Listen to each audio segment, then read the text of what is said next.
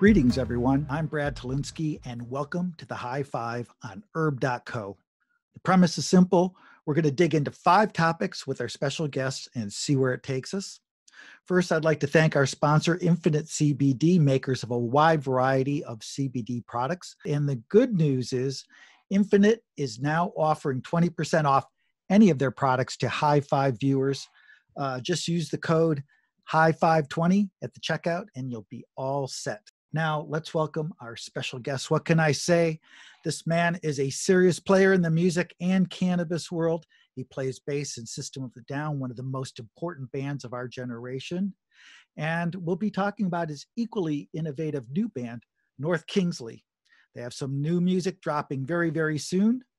And he is the driving force behind the kick-ass cannabis brand 22 Red. Hey, everyone, it's Shavo Odadjian. Thank you for coming on the show. Thanks for having me, brother. Thanks for having me.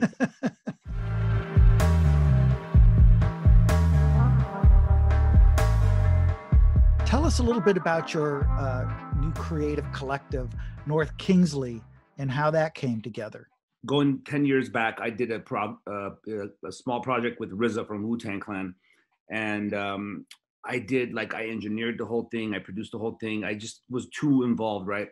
Well, fast forward, I wanted to do something, but I kind of wanted to do it on my own this time around. And there was a new music program called Logic. It's not new, but it's new for me. It was new for me. I wanted to learn it. I met this guy that I thought was amazing, and he was so good at it. And he was at the studio recording with a vocalist named Ray Hawthorne. And by the second and third time, we already had something. We started working on some beats and music, and all my ideas were already coming around, and he was just boom, boom, boom, like fast, you know? And when that happened, I kind of asked him, I said, dude, I think we should just start something together. He's a big fan of System, and, he knew me that way. So it was right away like, boom, let's go. From your first series, the song Like That, it's one of my favorite jams of the year. It's so Thank you so much. So it just worked with him, the music wise, and he brought in Ray. Next thing you know, we have 3-4 songs. I still wasn't ready to name it. I still wasn't ready to be in another band. I just wanted to make some music, you know what I mean? But as it progressed and as we grabbed a hold of our style and we developed something new, so it worked, man. And we just started making music, started writing music. And within a year, I was like, this is it, bro. This is something happening here. We had 7 songs, and we started naming it, and we went with North Kingsley because that's the street I grew up on in Hollywood. It just kind of came to me out of nowhere. There was a lot of names on the table, and I kind of was like, dude, North Kingsley would sound really cool because no one knows what it is. It's the first address I ever had to memorize. I lived there from. It's sort of like Cypress Hill or something like that. Exactly, bro. Exactly. The first address I was 1336 North Kingsley Drive in Hollywood. That's where I grew up. Yeah. Just a thing in my head, and I was like, there's so much I could talk about this address, this name. It's the first time I witnessed gangs, drugs, sex. Like, I saw hookers on the street. I saw gangs fighting. I was skateboarding at the time, like, religiously. That was my thing. It was like, every corner was a skating block, something I can do, a trick, I started playing guitar there, just all sorts of stuff. So it was perfect. And that's how it started, bro. We dropped volume 1 August 14th. With volume 2, we were supposed to drop it on the 23rd, but the war in Armenia was really weighing on me. And it was hard for me to talk about new music when my people are getting, are in a war. And it was just rough, man. I couldn't really release music at the time. So we again pushed it. Now we're doing it December 4th, which is this Friday. And I'm hoping, fingers crossed, we'll have a good, reception. What can we expect out of the 3 new songs? We have a collab with, we have a feature, actually. An old friend of mine came in, and I haven't announced it yet. RZA from Wu-Tang Clan came through. It's a good friend to have. Yeah, dude. I mean, he's his kid was my ring boy when I got married 10 years ago. We got really close. We've been really close, and we've remained friends. Our wives are friends now. Our kids, so it's really cool. He's a really cool dude, man. And, if anyone knows RZA, he's like the man, dude, and just to be able to work with him is a joy and an honor. And when he came through, I called him up. I said, yo, I got this new thing. He goes, I want to get on it. Right away. I didn't even have to ask him. He was like, I got to get on there. And I'm like, come on, you haven't even heard it. He came through. We played him 3 tracks. He's like, any one of them. And I'm like, you pick it. So he picked False Idols. The only thing I can compare North Kingsley with System with is that every track has a different vibe, but it's still the DNA of the same people making it. So we have so many different influences. That's what it is, man. I've loved rock, heavy metal, speed metal, Norwegian black metal. I love that, which comes off in System. But I've also loved Public Enemy and WA, Wu-Tang Clan, Rakim. I've had all this stuff that I love and adore. So having said that, it's not rap rock. It's not that, because that's been done. Like I said, I don't want to be compared, but it's another new genre. I guess it's a new, it has a dark tone. It does. I try to make it more uplifting, but it always has that DNA of ours that's like darker, a little just dim. So having said all that, man, North Kingsley, December 4th, look out, 3 new tracks. We already have volume 3 and 4 ready to go, and hopefully once, I don't know if it's the vaccine that's going to do it for us or what it's going to be. I'm totally clueless of what is going to come in the next few months. We're going to get there soon. Just you can start rehearsing, start shedding that stuff, start taking it into your basement.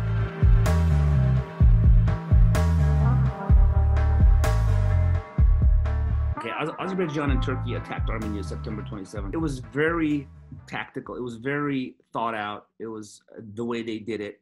They hit us during COVID. They hit us during an election where all minds were elsewhere.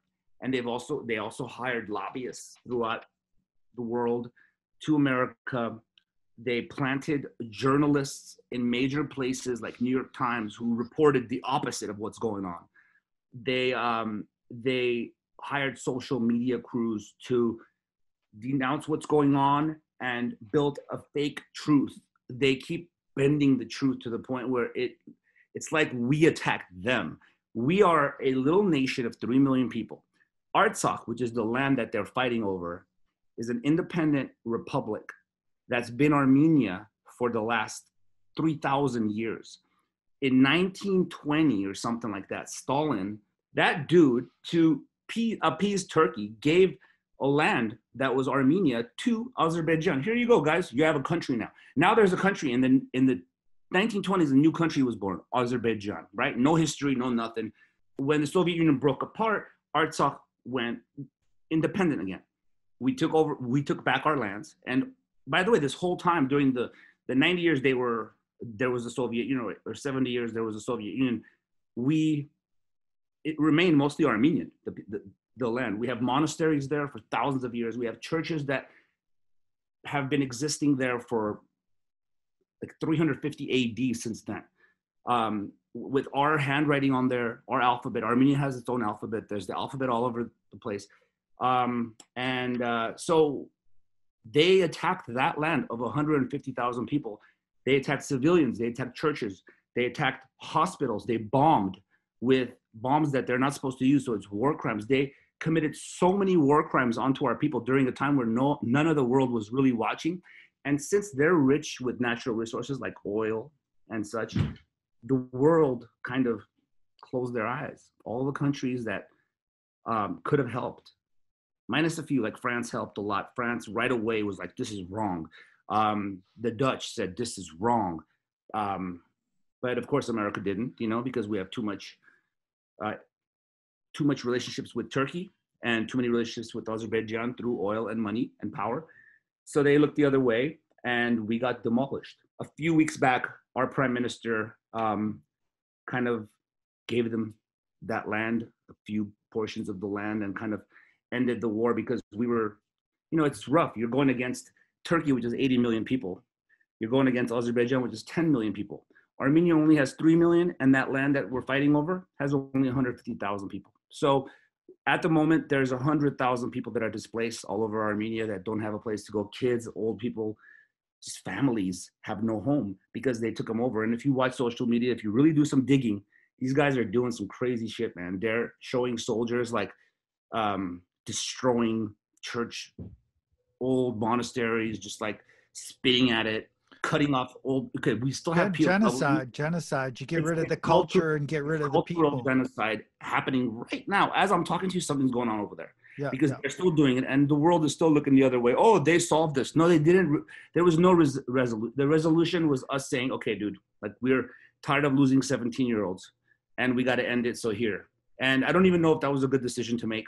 So right now, Armenia is kind of in a civil unrest right now because the prime minister kind of made these decisions and gave him the land on his own merit of like he thought that was the right thing to do and the only thing to do. And there's half the country saying you shouldn't have done that, and the other half is saying that's the only thing he had left to do.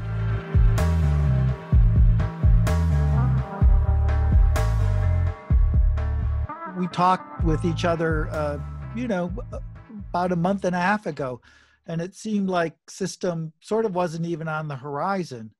And then all of a sudden, boom, there's 2 new songs that drop. Yeah. So what happened was a couple of weeks after the war, 1 week while the war is going on, 1 week after, where John, our drummer, sent a text to the whole group and said, yo, we got to do something, man. And I think we were all feeling it. I was going to do it. I'm sure each member wanted to do it, but he was the first to like press the button, send. And everybody reacted like, fuck yeah, let's go. Let's do something. Darren right away said, yo, I have a song. I have a song that's about this. I wrote it a year ago. It was going to go to Scars on Broadway, but it really fits the mold at the moment. Let's go. We don't have time to waste. So that's what went down. And we did that. And then it was kind of mid-tempo. The music was mid-tempo with harmonies and stuff. So it was Protect the Land, of course. And so we thought about, let's bring some, because, system's so not one-dimensional. We have so many different sounds. We're like, let's also do a heavier track. And, Darren, John, and I had gone in 2017 and worked on some music together. And Genocidal Humanoids is one of those songs. And it was just so thrashy and so us, it just made sense to drop both. And dude, I would have done 10 more if I could have, we have enough material to do. So the music is available for those on your Bandcamp page, but the proceeds are going to go to the Armenia Fund? Yes, the Armenia Fund at the moment is sending aid to all of the displaced people. We're helping them out, the kids, the orphans. So many people lost their brothers, lost their fathers, lost their husbands. It's just a sad situation, man.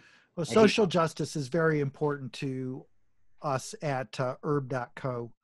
And, I have to thank you for sharing that, which I know it's a very painful situation, but it's a good thing to definitely talk about and to get that word out there.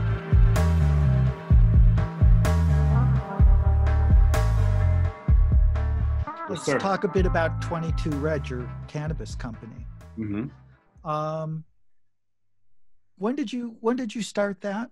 When did this started about 22 Red started about 2.5 years ago. Weed has always been something in my life, right? Since I was like 20 years old. But it was, and throughout the years when it got legal in America or in certain parts of America, in Cali, for example, in 2006, a lot of companies, a lot of people came up to me, man, let's name a strain after you. Let's do this, let's do that. But I was never really into it. I was just a smoker. And I'm like, dude, if I don't have my hands on it, then I don't want to be a part of it, because who knows what you're going to do with it, I'm just going to sit here and smoke it. You handle it. I teamed up, me and one of my best friends in the world who I've known since I was like 7, 8 years old. He's in the fashion industry. We've always talked about doing something together, a brand, something fashionable, something cool, and we started about 2.5 years ago talking about it and getting some, traction over it. And then he reintroduced me to our friend Sean. And I've known him forever, but he was always like younger. I knew he grew weed, but I didn't know at what lengths he went. I didn't know how big it was. They took me to one of his grows, and the thing was immaculate. I was like, wow, dude, if I'm gonna do it, it's got to be with this right here. This is how it's got to go. So that's when it started. And 22 Red was born. 22 was my birthday. I'm born April 22nd. Married May 22nd. I was 22 when System got signed. That was 22 years before I thought of 22 when I was 44. We started small. Now we're in 3 states, hopefully soon to be in 4. We have something that we're working on.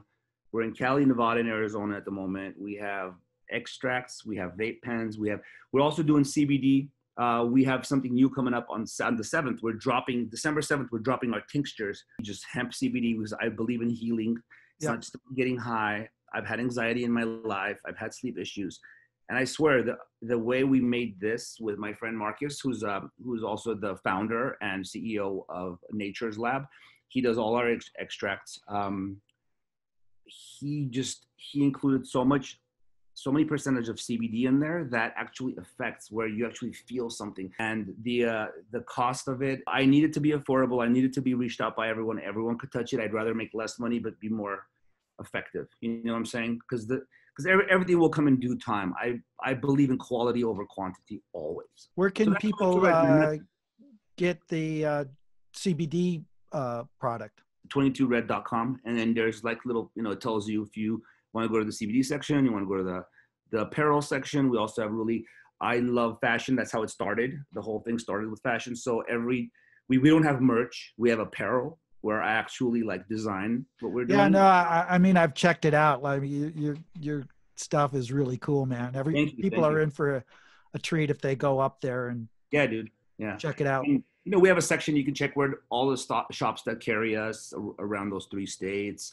And like I said, the apparel is quality shit, man. It's like stuff you would want to wear all day, not just throw it on because it has someone's name on it, a brand name. It's more about it being really cool. And I don't believe in too big of blasting over your branding, so I kind of do like a white t-shirt with a couple of cool little things. I have messages inside the t-shirts, sayings, 22 little like a fortune cookie vibe, cool. Like inside the clothing you'll find somewhere. Small branding, like look at the hat that's out. This hat's out right now, by the way. I just threw it out maybe 2 weeks ago. This is launched 2 weeks ago. Simple black hat with a cool little 22. There's no big nothing. Yeah, I hate that. Me too, bro. Me too. I can't. You start feeling like that you're a billboard for the billboard. I don't want no one to be a billboard. I want people to enjoy what they're wearing and like be proud of what they're wearing. So that's what we did.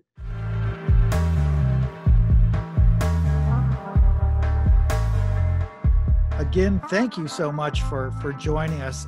We got one more question to go, one more topic. The high five question of the day, brought to you by my sponsors, Infinite CBD, makers of infinitely good CBD products. We know that from even your discussion, there are so many things that you are freakishly good at. But is there something that you're freakishly bad at? A lot of shit, man. I've never tried singing. How's that? I think I'm bad at it. I don't have the balls to sing. Like I know I have words. I've done a little rapping during that first The Chosen thing I did with RZA because they just like gave me all this great self-esteem. They're like, dude, you could kill this. You're doing this. RZA would be like, dude, come on, kill it. And I did. So you can find that online. But singing wise, I know I can keep a tone. I know I'm not tone deaf. But I've never really sang, and that's something I would love to do one day. So once again, I'd like to thank our guest, Shavo Odadjian, who has some new music coming out this Friday with his new band, North Kingsley. Fantastic. And I'd like to thank our sponsors, Infinite CBD. Infinite's now offering 20% off all their products to High Five viewers. So get on that. All you need to do is put in the code HIGH520 at the checkout and you'll be all set. Infinite CBD, an infinitely better way to take CBD. Check it out. Yeah, man, Brad Talinsky at the High Five on herb.co. Have a cool day. Over and out.